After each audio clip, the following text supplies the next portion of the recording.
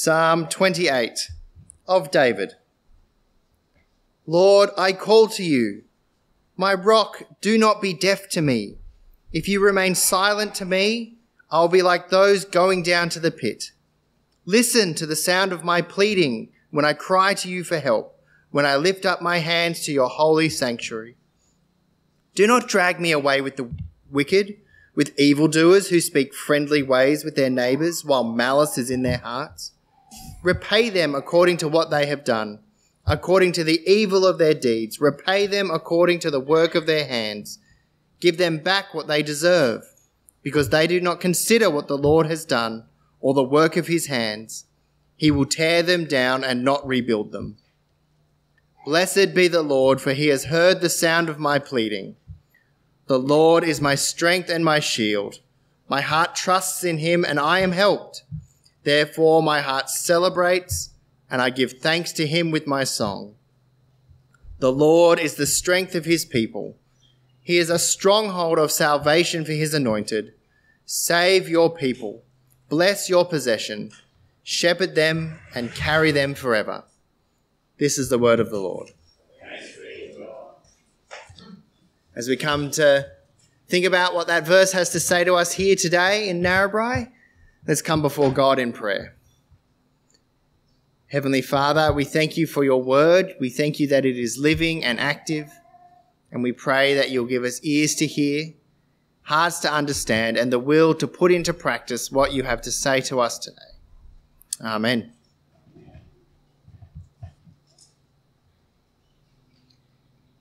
Have you ever been stuck in a situation where it felt like God was a long way away? When it felt like no one was listening to your prayers and you just didn't know what was going on? This is a situation that most of us find ourselves in at one point in our life.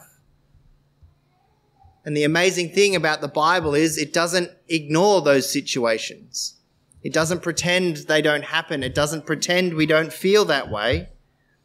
Instead, it speaks directly to it and says, when you feel that way, here is what you need to know to fight that feeling. As we start reading Psalm 28, as we look at it, David is feeling particularly abandoned by God. He feels like he needs God's help, and God is just not showing up. And so he's waiting for God to show up and to help him as he said he would. But by the end of the psalm, he's still praising God with a loud voice. And so as we read this psalm, we'll see how David can navigate these feelings and still come out the other side praising God with his song. So David is stuck in a situation. He needs rescuing. He cries out to God, feels like God is not listening. But you see, his situation is more dire than just being surrounded by enemies with the fear of death on his mind. Have a look with me at verse 3. Do not drag me away with the wicked. David is not just facing death and shame and ruin. He's facing the prospect of being God's enemy forever. God considers him one of the wicked. And so he's feeling rather helpless and alone right now.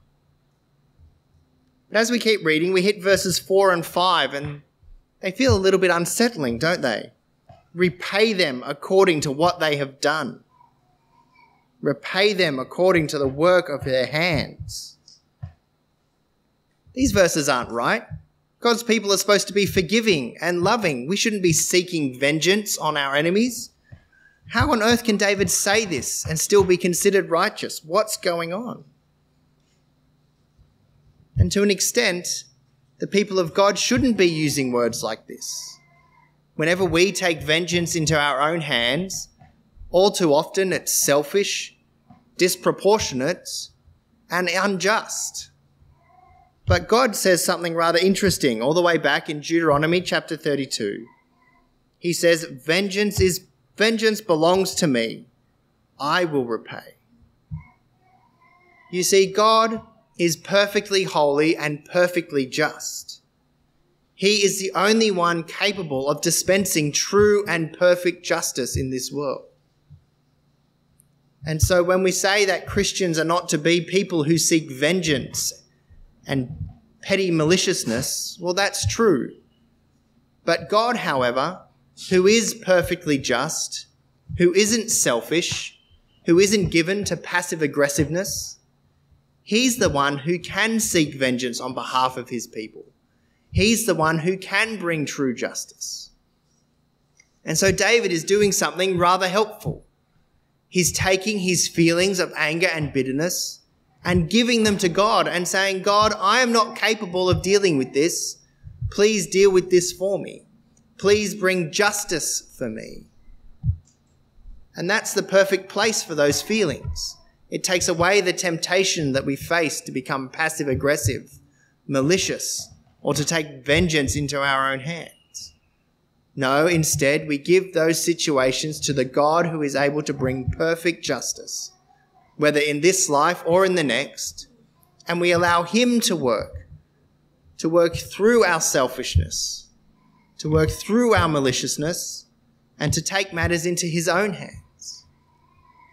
There may be times and situations in life when we will need to go to the police or various other authorities that God has instituted over us in order to bring justice in this life. But ultimately, the right to vengeance and justice belongs to God alone, because he is perfect and holy, and one who is able to bring justice without the threat of selfishness and vindictiveness. And so words like this that we see all throughout the Psalms are helpful. It reminds us to give our feelings of anger and bitterness to God and let him take vengeance for us. Because when he comes again, we will be vindicated by him. But then, by verse 6 and verse 7, David's tune has changed. May the Lord be praised. He has heard the sound of my pleading. God is not as distant as David thought he was. David is not forgotten by God. There will be justice for him and for God's people. David has seen the answer to his prayer, and so he can praise God. And then, from that place, David makes one final request of God. Shepherd and carry your people forever. David was stuck, waiting for God to come, waiting for God to show up and deal with the situation. He was waiting for salvation. Then, 1,000 years later, God's people are echoing David's cry for help. They've lost their land. They're ruled by a vindictive, evil dictator who is not kind to their religion.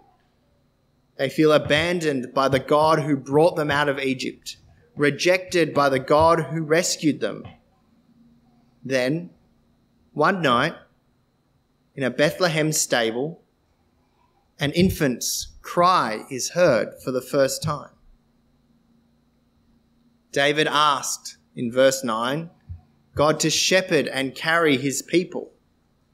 And in those newborn cries, God says, here is my answer. Here is how I will shepherd and carry my people forever. Because this is no ordinary child. This is God himself come to walk amongst his people. We're up to point 2 on the outline. As this child, Jesus, grew, he walked in our pain, walked through the dirt and muck that is life. He knew sickness. He cried at the death of his friend. And just like David, his ancestor before him, he felt the heartache of being separated from God. We see that most clearly in our reading from Luke 22. Then he withdrew from them about a stone's throw and knelt down and began to pray.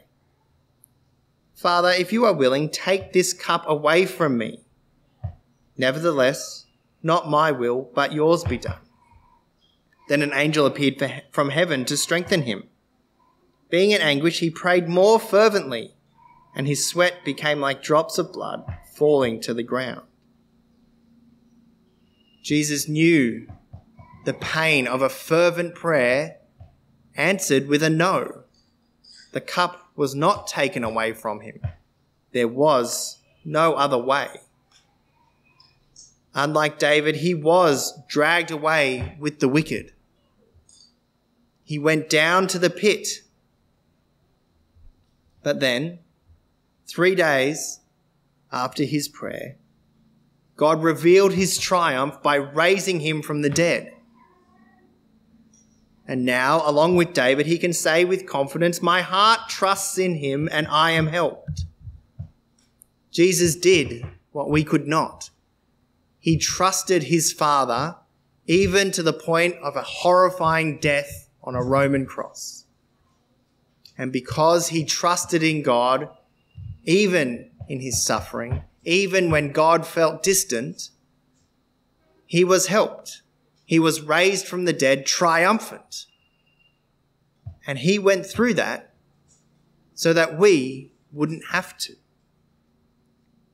God answered his prayer with a no, so his people could always come to him in prayer, no matter the situation.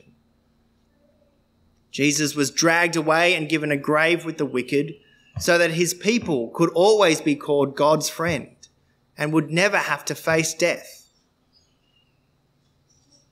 Jesus felt abandoned by God so that his people would never have to be, so that he could be their shepherd forever. And just like our memory verse says, if we trust in him, we will be helped. We now come to point 3 on our outline. Psalm 23 has three very distinct feelings in it. In the first part of the psalm, David is feeling distant from God, forgotten by him. Then he moves to anger and cries out to God for justice, for the injustices committed against him. And then, in the final part of the psalm, David sees God's help. He praises God for his help and his victory.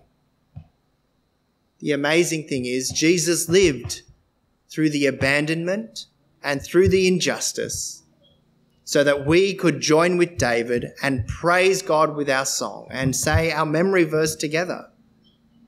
If we trust in him, he will help us.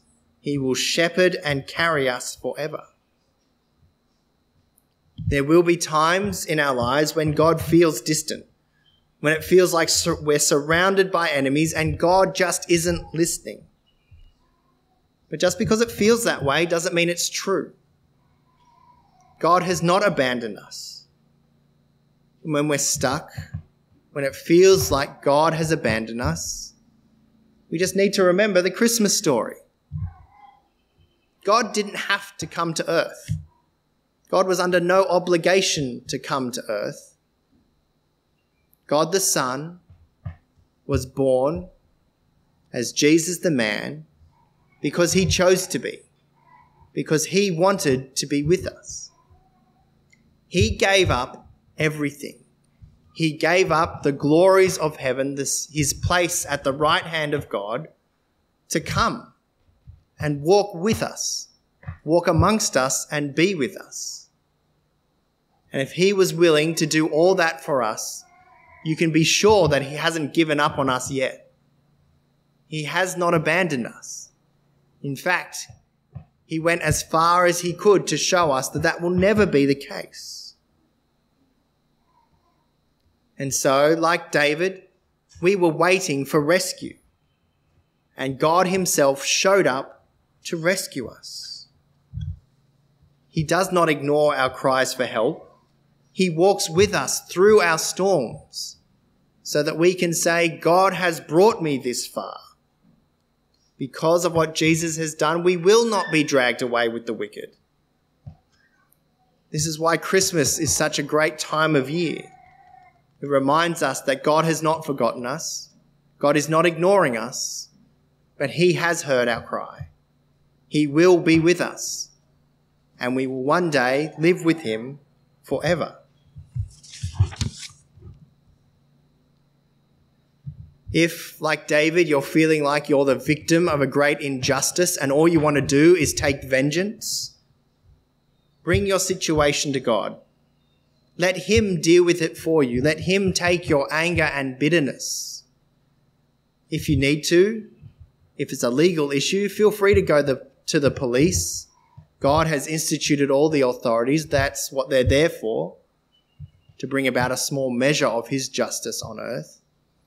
But first and foremost, go to God.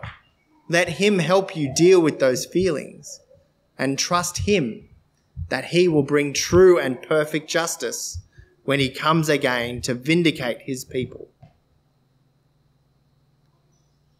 Because of all this, because we know God has not abandoned us, because we know he hears our prayer, because we know he will bring true and perfect justice, just like David, we always have a reason to praise God.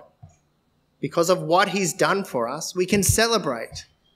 We can say that God has heard my prayer. He has heard our cries for help. That's why we sing in church every week.